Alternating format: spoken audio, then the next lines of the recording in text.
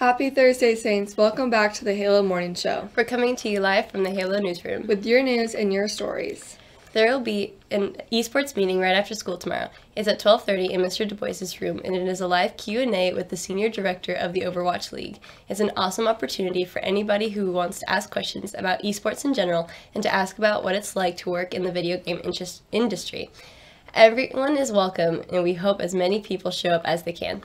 If you are running crew for Christmas play, please come to the theater as soon as possible after school today for a meeting. This includes all crew members with the exception of makeup and hair, ushers, and ticket sales. All crew members should report to the theater at 3:05 today. Please bring your scripts if you have them, and if you don't have them, please bring a 3-ring binder. Congratulations to both freshman teams last night as they swept Bishop Miege. The varsity boys are back in action tonight at 7 p.m. in the semifinals of the Liberty North Invitational against Park Hill. Check our social media and website for a link to watch the game. Any students interested in entering an engineering model bridge building contest, see Coach Hetzel in room 150 by Friday for the information. The boys basketball team opened up their season with a 51-43 win in the opening round of the Liberty North Invitational. Keyshawn Mason and Zarian Navy both scored in double figures, while Philip Bell and Will Gavin chipped in 8 points each. The Saints will play Park Hill on Thursday at 7 p.m. in the semifinals. Anyone who wants to purchase a Holiday Saints t-shirt can do so in the Commons during lunch. T-shirts are $20. You can pay for them in the Spirit Shop with cash or card. All proceeds with the benefit of the Nativity House, local Catholic charities, and you can wear this shirt this Friday during school for a Spirit Day, and December 20th at the St. James game. Attendance exam waivers will be passed out during lunch on Monday, December 16th. To earn an exam waiver, you must not miss more than 2 days, which is 8 block periods. Part days and single blocks missed do count and are added into the total.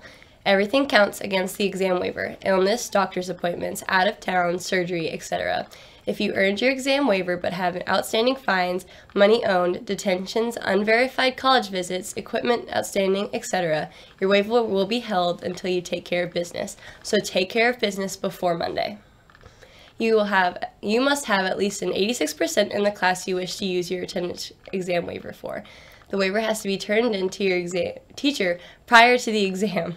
Want to see your pic with Santa? Go to the school website and look under the link under About Us. Lost and found items will be placed on the common stage today from 9:30 to 2 p.m.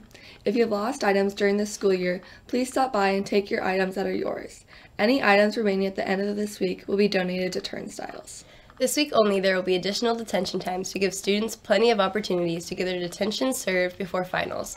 Detention will be offered before and after school each day. Morning detention begins at 7:15 and after-school detention begins at 3:10. Detention is held in room 147. Again, these additional times are for this week only. On today's menu for the Saints Cafe is tamales, lime rice, beans, churros, and Boscos. Today is the Feast of Our Lady of Guadalupe.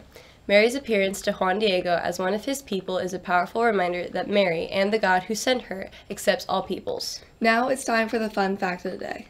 Today is National Gingerbread House Day. Oh, interesting. Thanks for watching today's show. I'm Greta. And I'm Emma. Signing off. Remember, stay classy, Saints. And make this day count.